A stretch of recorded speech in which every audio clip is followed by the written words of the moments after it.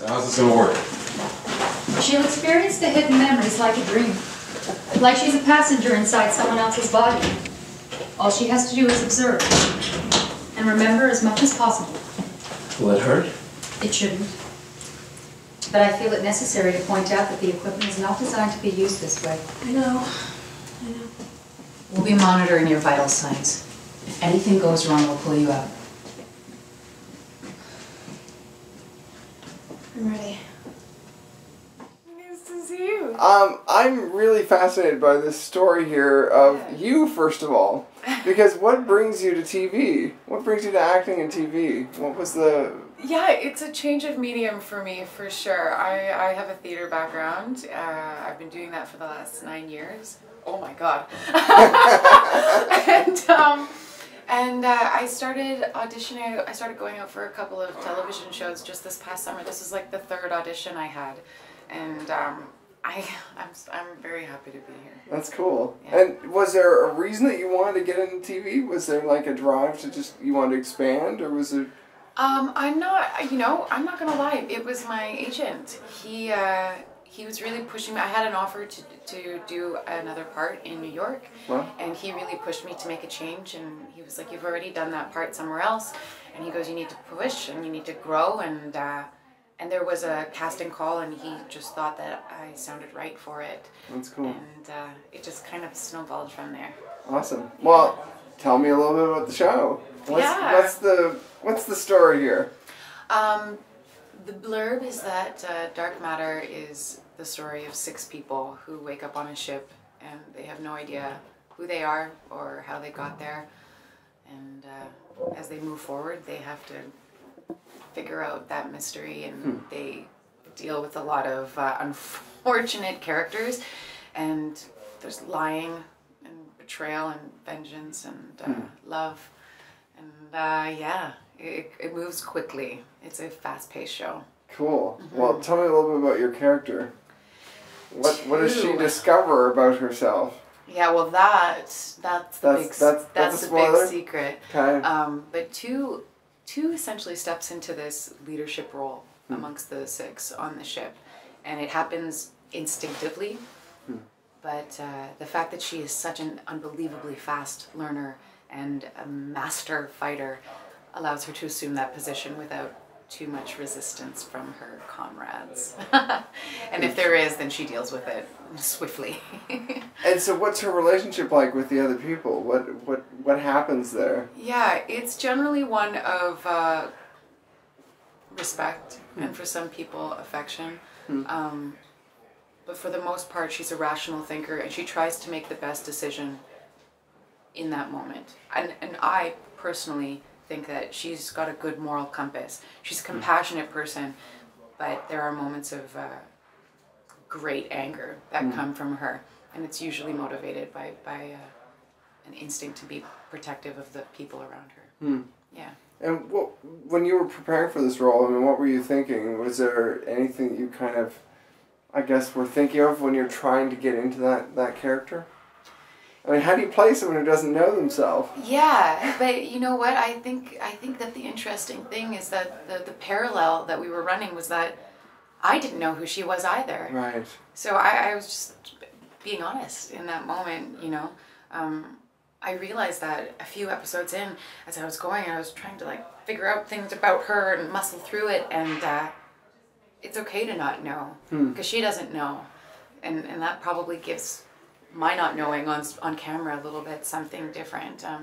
I given the circumstances that she's put in and what I do know about her, what little I know, all I can do is respond truthfully in those circumstances, you know. That's pretty cool, actually. It is. I mean, it's a nice blank slate to step into that you don't usually get to play. Yeah, and it's a wonderful, I think, first gig for me, moving from something, you know. I think that it's much more accessible than maybe other characters would be. That's cool. Yeah, I think so too. So what do you think people are going to tune into? Like, what do you think is going to be the thing that's going to catch people once they start watching? I think it's going to be the characters and the story. I mean, the story is just fantastic. Paul and Joe, our writers, I think have just knocked it out of the park. It's when we first started getting the script and they were releasing it to us, I could not stop. Like, they are absolute page turners, and it got to the point where we were like, when are we gonna get 8? When are we gonna get 9? And there's just so much to be excited about, and the perils that they end up facing, they're just heart thumpers. You know, it's a fast-paced show. There's a lot of action. There's, you know, there's moments of tenderness and connection, but there's a lot happening. The guns are cool. Oh, the guns are great, and the set is fantastic. Yeah, I think it's a good show. That's cool. Yeah. So, in terms of, you know, once you're acting in this, did you notice, what are the differences for you going from stage to TV that maybe you first noticed as you're like stepping out and going, oh, well, that's different?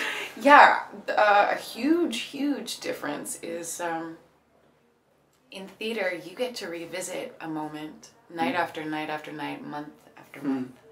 And here, you know, you revisit it maybe once or twice, and then it's gone, and you have to make peace with the fact that that scene has happened, and it is done, and you need to focus on the next one.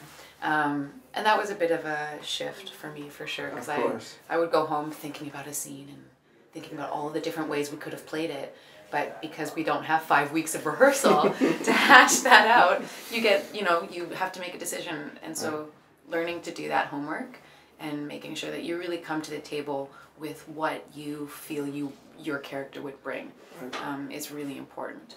So it's fleeting. I mean, really. It is. Yeah. It is, but what happens... Even if you're spending a day on it. Yeah, what happens in 30 seconds on camera is like hours and hours of work, not only on set, but off camera, prepping what we want to do and say and represent in that split-second moment. So how far in are you filming right now? We're in the middle of episode 6. 6? Oh, so you're halfway you're in the through. middle. Wow. Yeah. And have you grown to appreciate anything different then from what you first experienced when you stepped on set? Like, has your opinion, I guess, evolved as you've been kind of doing it? Yes, I mean, at first... I mean, that's inevitable, I'm sure. Yeah, my learning curve has been so steep, because the first day we were here, you know, there's marks on the ground, and I'm like, what, am I supposed to stand there?